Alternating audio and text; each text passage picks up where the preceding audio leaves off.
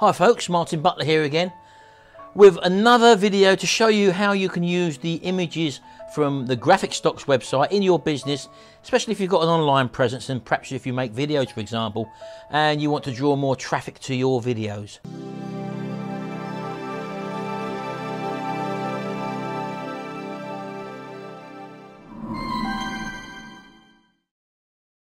So as you probably know, Graphicstock is a website where you can get a whole host of royalty-free images for a one-time annual cost, and you've got access to literally thousands and thousands of images at your disposal, all royalty-free, and you're given a license as well to use the images as you see fit, even for commercial purposes. So I'm just going to run you through a little procedure here now which I actually use, and Graphicstock is absolutely fantastic for doing this. It takes out any headache of you trying to source images or create images for your video idents, for example, and allows you to create unique, eye-catching graphics that will draw people to your videos when they're looking down for something to view on YouTube, for example, which then you can use to direct to your business or whatever, some sort of hobby projects or whatever, and it gets people to your pages because you've created individual eye-catching designs rather than relying on YouTube software to just pull out a random clip out of the video. The things and the idents that you can create is endless with these images. So let's just hop over to the Graphicstock website. We'll choose a few random images and then we'll create something spectacular for our YouTube video, and I'll show you how to do that using Photoshop as well as Graphicstock. So let's pop over now. Right, okay then, so here we are again on Graphicstock. Now again, there is unlimited designs. You've got so many pictures to choose from, so you've got to have some sort of idea what you're going to choose. And let's say, for example, we're going to make an ident for our YouTube channel for a video that we're producing, something to do with gardening, I don't know. So first of all, let's just type in backgrounds and just press search, because we're just looking for some sort of gardening background on such a broad, with over 10,000 results here. Look, of course you can narrow it down a bit, but we're just going to scroll down and see what we can find. Again, so many different ideas you can come up with. Well, there's one here which looks quite interesting here. Just click on that. Again, we've got 3 different formats. We've got an EPS, which is an editable graphic there, as you can see there. If you've got Adobe Illustrator or Corel Draw, that means you can play about with it. We've got the PNG image there, which again, it doesn't really matter on this because we know the size we're going to be creating. We're going to be creating an ident which is going to be the screen resolution size, which is 1280 pixels by 720. So for this, a JPEG or a PNG file would be fine. I like to use a PNG file, so I'm going to put a tick in the box for that. And then all I'm going to do then is to click download. I want to save the file on my computer. I've got one called Graphicstock Images, and all I'm going to do is save that file on my computer.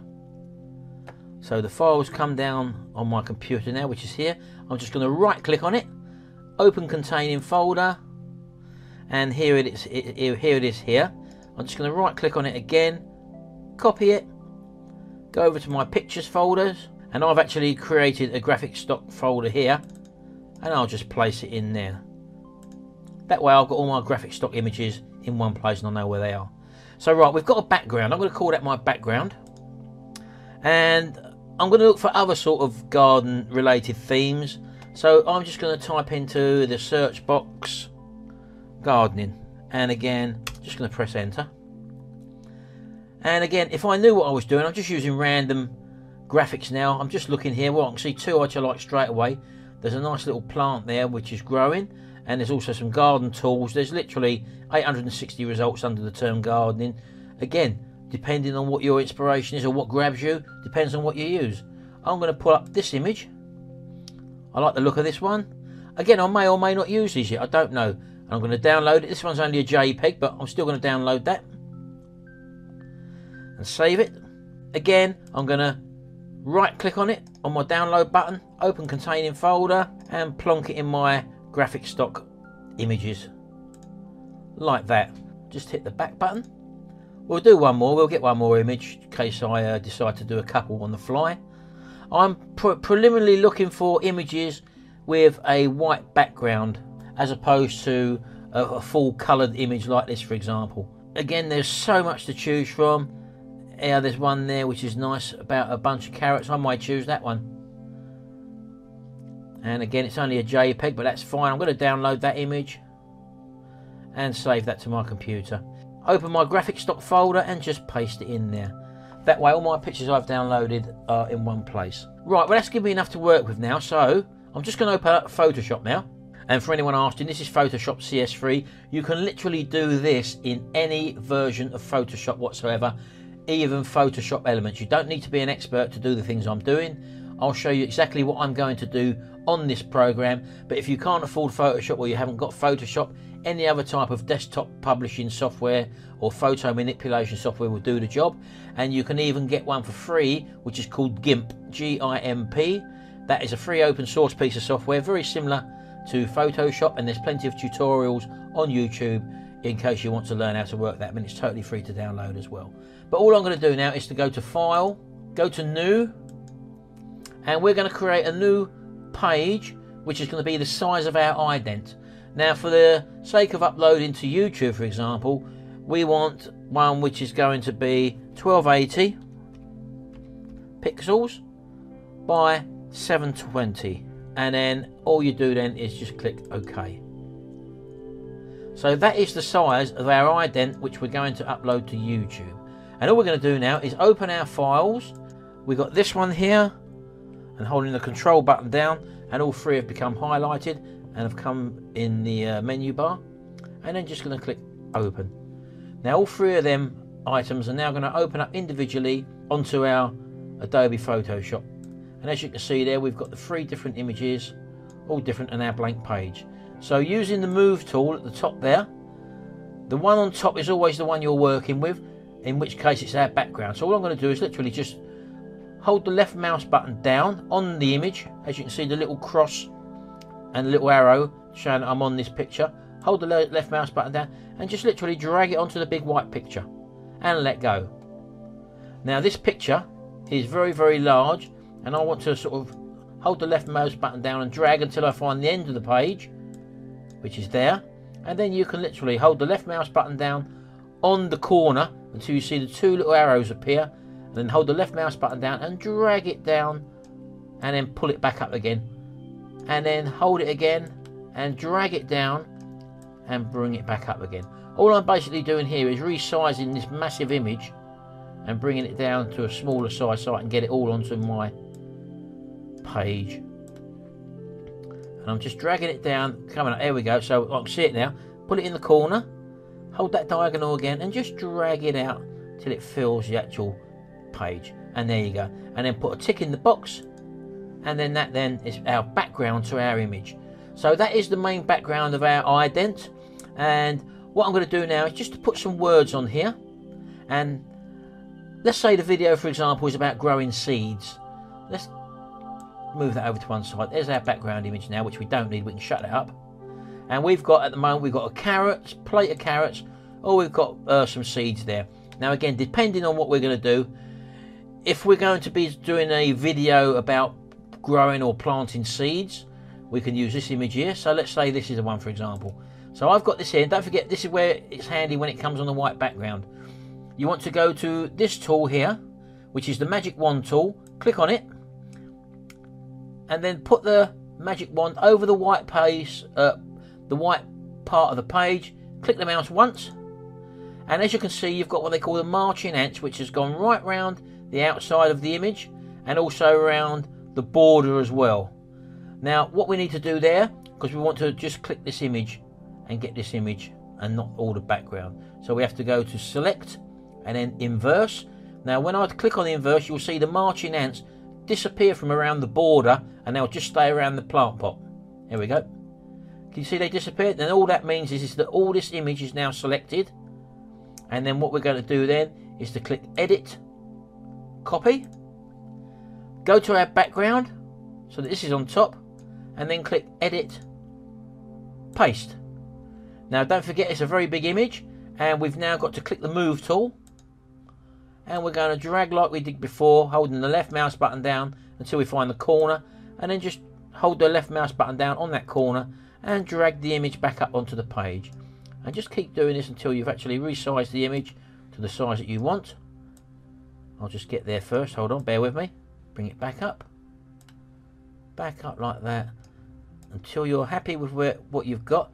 Now I quite like that size there, and then I'm just going to tick the box and say OK. Now you may see there at the bottom here there is some sort of shadowing which was on the actual drawing. If I just lift it up a bit, you'll see it all there. Look. Well, I don't personally like that, so what I'm going to do is just go to the rubber tool on the side menu bar here, the erase tool, click on it, and then my rubber's a little bit small at the moment, so if you go up to the brush settings at the top there, just make the brush bigger. There's all your different types of brushes, by the way. I'm just going to take it up to probably about that size I'm happy with. And then literally, because we've got just the plant pot highlighted blue, it doesn't matter where you put that on the page, as you can see, because we're not rubbing the background out, because we're not on the background layer, or the background layer is not activated. All we're on is the plant pot layer, which is there, which means that all I'm going to do is just literally, look, rub out that bit I don't need. I've got my left mouse button down, and I'm just going to rub around there roughly until it looks the way I want it to. Haven't got to be very accurate with this. You can zoom in if you want. That's another tutorial on how to use Photoshop. Don't need it for this little exam I'm doing here. And there we go. That's disappeared. Go back to the move tool and literally just bring the flower pot down to where you want it. Now let's say we want it there, for example. Now so far that is quite a nice little ident we've got there, but we want to change things a little bit and we want to put some writing on there. So that's where we click the text tool. Or what you could do is, if you don't like the location, try it somewhere else on the page. Just move it to the other side. I'm going to leave it this side. So yeah, I've just changed it like that just by moving it using the move tool. So now I'm going to get the text tool, and then I'm going to choose a font. I'm just going to choose Brush Script Standard.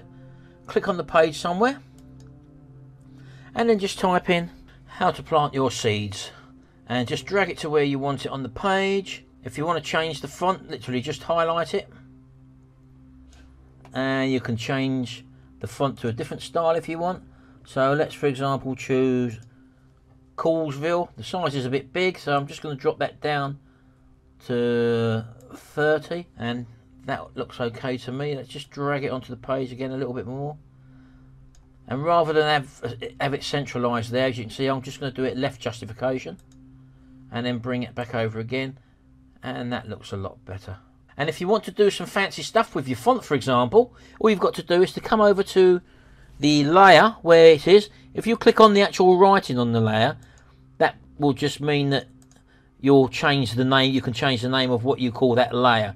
You actually want to just click on, if you can, come out of that, look, just click on the blue twice, and that opens up this window here. Now when you've got this window here, this then means you can do some different things to this writing here. And I'm going to choose a stroke. Stroke puts an outline around it. If you want to change the red outline, go to the stroke box and just double click on that, and that's where it opens up another window where you can change the colour, for example. Now we're using green here, so I can either take the mouse dropper and click on the bit of grass there, which is green, and change it to that green, or you can choose from the palette up here and put the mouse anywhere on the page and alter the outline there. So once you've chosen your green, click OK, and you can even change the size of the stroke, so to speak. Can you see, look, how it's increasing it like that? I quite like the look of that. And if you wanted to add some depth to your your writing, just click the bevel and emboss, double click on it again, then you can alter the size of the bevel and emboss. Can you see how it's changing?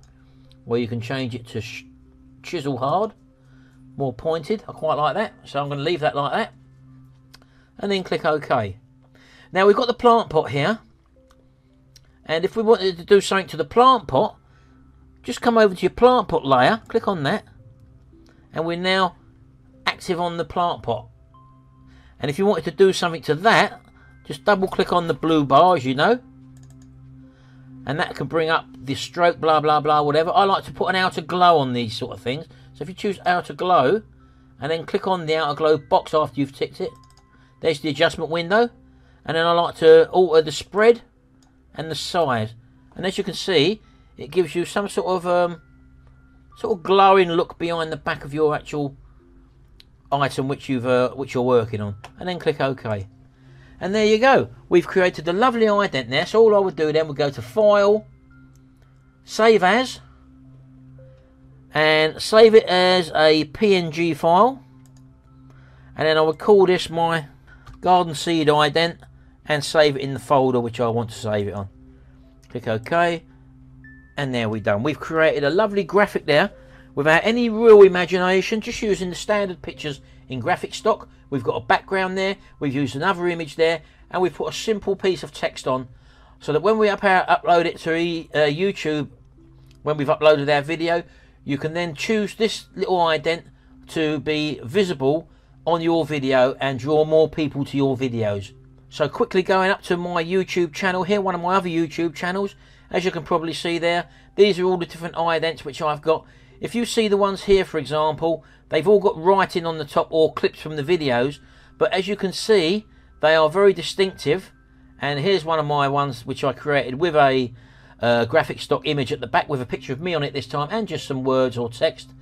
And the beauty is that when you type in, for example, something into the search term which you're looking for, as you can see, these are just general graphics where YouTube picks just part of someone's video, and they can look pretty sort of unimaginative. But as you can see here, there's my ones. Straight away, you're drawn to these as opposed to these ones, and people are more likely to click on your videos if you've created a special ident.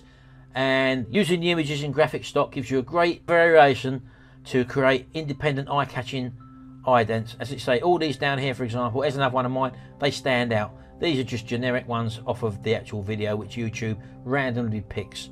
Create your own idents using images from Graphicstock. Couldn't be any simpler.